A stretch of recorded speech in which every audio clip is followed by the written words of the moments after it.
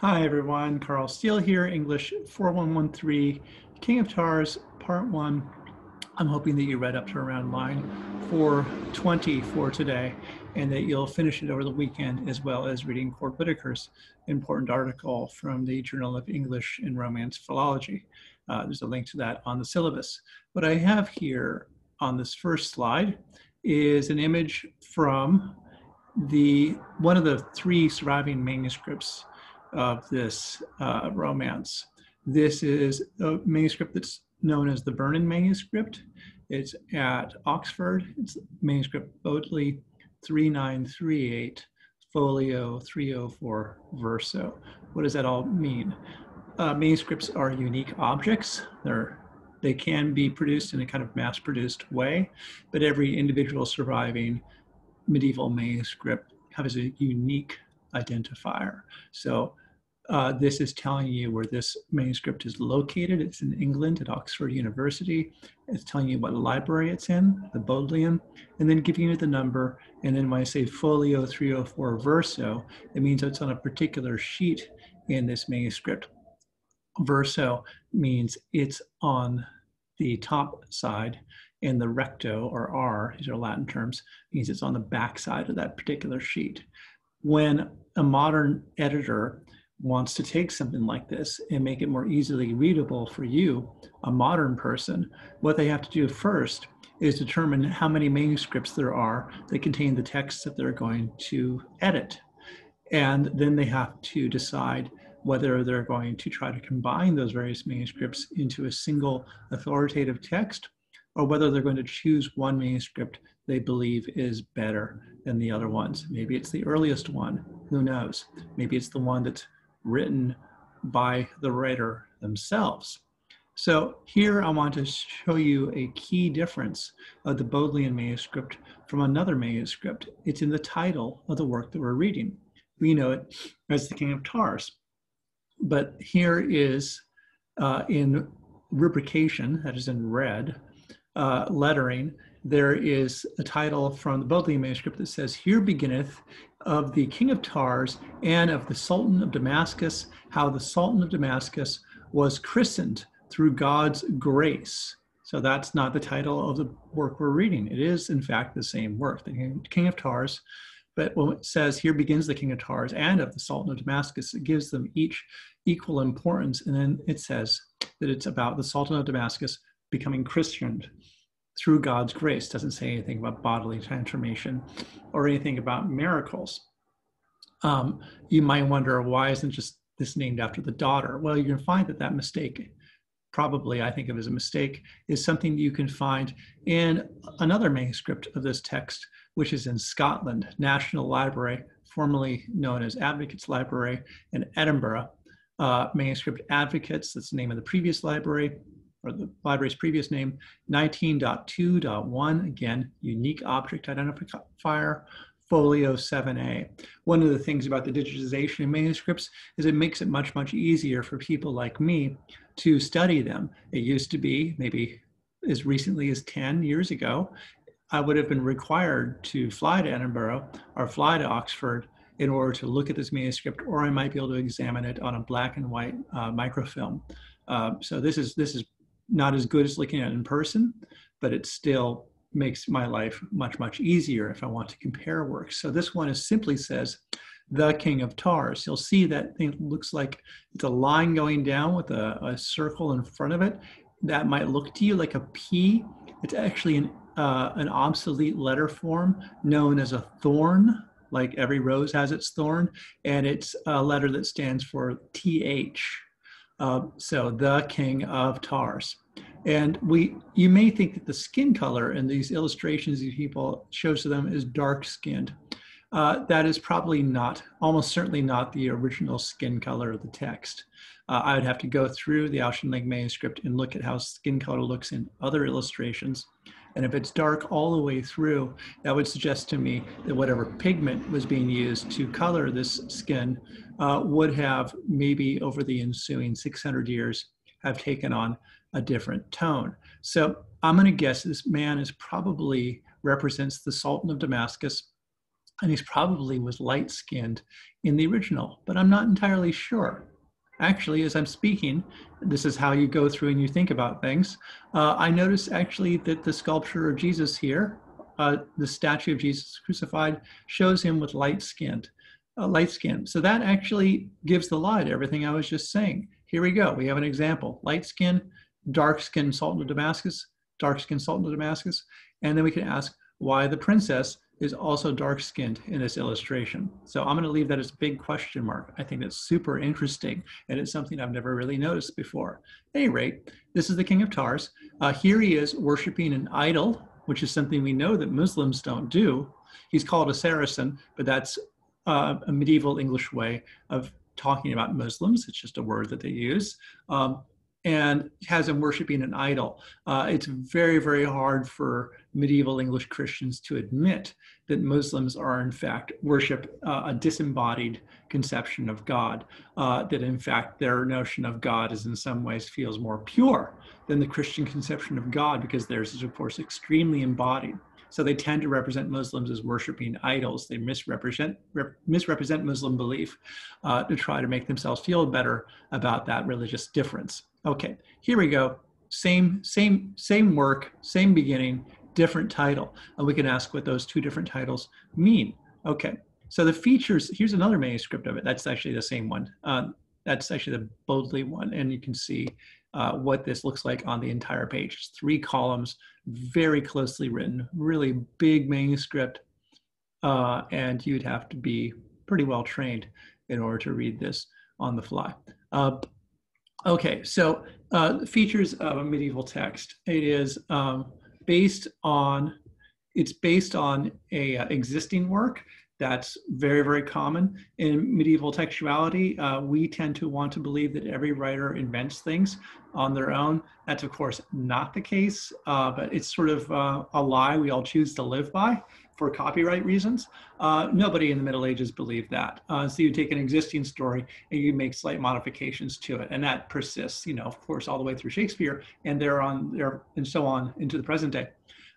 So it's based on an existing story. And as I told you on Tuesday, in the existing versions of it, prior ones, the child is sometimes born part black, part white, sometimes it's born part animal, sometimes it's born hairy.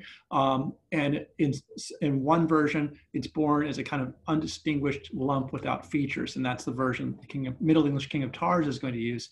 But Middle English King of Tars is going to add one more thing, which is it's going to talk about the skin color of the Sultan of Damascus and how that skin color moves from black to white when he becomes Christian. That's unique to the Middle English version. It's a key change. So it does a lot of usual things in medieval texts.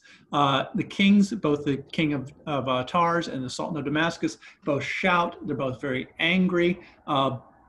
That's really usual. Each one of them seek advice. One from his daughter and his court and his wife, another one from his advisors and courtiers. And the relationship to that advice differs a little bit, but you can see how medieval kingship would have worked. It's not just one person making all the decisions on their own. They do it in consultation with other members of their court. It also uses usual slurs. Muslims, this text calls Muslims hounds, which is a slur, or dogs, and it's a nasty pun on the name of the prophet, which you can do the math if you like on that. The Sultan, I want to say in the Middle English version, goes to war because his advisors lie to him. The Christian King of Tars did not, in fact, insult the Sultan. When he heard the Sultan wanted to marry his daughter, he thought, I don't want this to happen. And then he goes to his daughter and says, what would you like to do? And she says, I don't want to do this. And so then he tells the messengers, this is not going to happen, right? That's very interesting. And then the Sultan's messengers go back to the Sultan and say, he called you a hound, he insulted you, and he said he was going to go to war to prevent you. And then the Sultan goes to war. So that's an interesting breakdown, and maybe something we can talk about in class. For more on this, if you want to look at the way the consent is working in this, there's actually an entire dissertation on the topic from a couple of years ago by, I was the 5th reader on this dissertation, I believe, or a 3rd, by Jennifer Alberghini at the CUNY Graduate Center, called Divided Loyalties, Family and Consent to Marriage in Late Middle English Literature, 1300 to 1500. Like most dissertations, it's probably available on ProQuest. You can just read it. So you can actually get access to cutting edge research in medieval and all other kinds of studies. So do we know the salt and skin color yet in this text? No, we're 420 lines in. We've got no idea. We get some references to costume differences and references to religious differerences, but there's absolutely no commentary yet on skin color. I think that's very interesting. Okay, three more slides. We've got, this work we're reading is written in Middle English. Again, key things, pronounce everything. Vowels are pronounced more like those in modern Spanish or French or German than they are like those pronounced in modern English. That change in vowels happens in the 15th century for reasons we don't fully understand yet.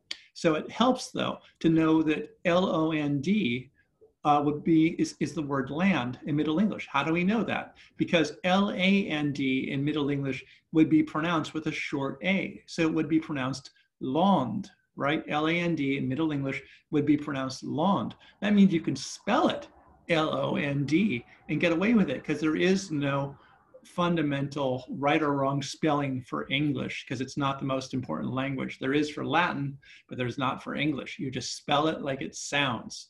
And so knowing how the vowels are pronounced and actually helps you recognize some of the words, okay? L-O-N-D, lond, same as modern English, land.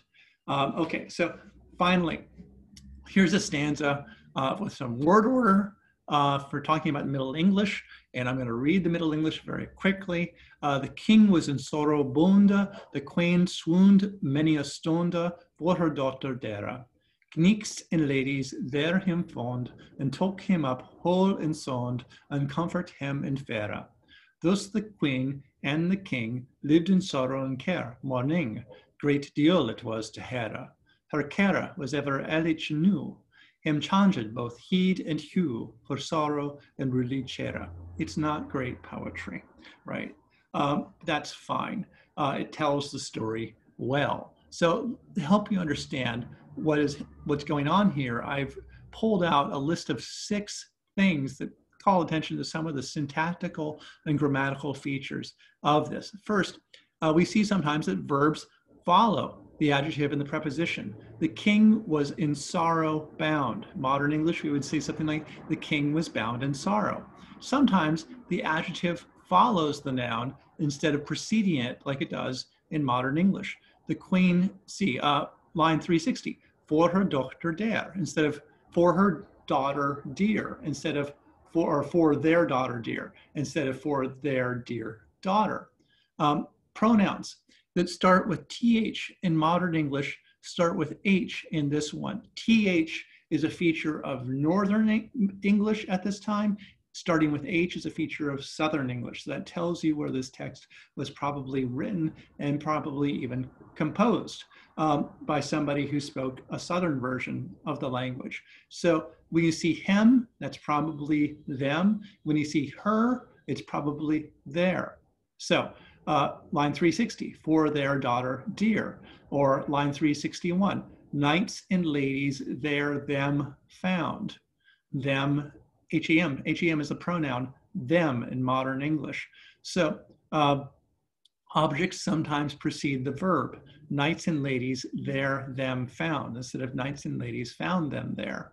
The object of the clause sometimes begins the clause. So we have in line 366, great deal it was to hear, great sorrow it was to hear, instead of to hear it was great sorrow. That's what we would expect in modern English, or it was great sorrow to hear it. And sometimes forms that are, we encounter forms that are just much less familiar that I don't have time to explain right now. So the last line, second to last line, him changed both heed and hua, them changed both in skin tone, them changed both in skin tone. Heed and hua just as a way of saying, talking about their skin. Them is the object pronoun. So something changed them. It's a little bit hard to understand. And there is a case where guesswork is going to get you pretty far until you start to become more familiar with some of these unusual grammatical constructions. Okay, so that might help you a little bit, but you're going to be working in class today collectively translating this text. Okay, Finally, taking you back to the Auchinleck manuscript from Edinburgh, uh, what distinguishes this work from some modern forms of racialization? Well, there's absolutely nothing in this text about the Sultan of Damascus' intelligence. Certainly, he loses his temper and rages. Kings do that, though. They always do that. Kings are angry people. They have a lot of power, and they get really frustrated when it's thwarted. So I don't think that says anything about the racialization of him. Similarly, there's nothing about relative degrees of civilization. Again, both the King of Tars and the Sultan of Damascus both lose their temper. They both get really mad, and they both feel their emotions extremely strongly. But there's nothing about, say, relative degrees of technology, relative degrees of sophistication, or relative degrees of costuming. In fact, it suggests that the costuming of the Muslims is in fact much fancier than that of the Christians.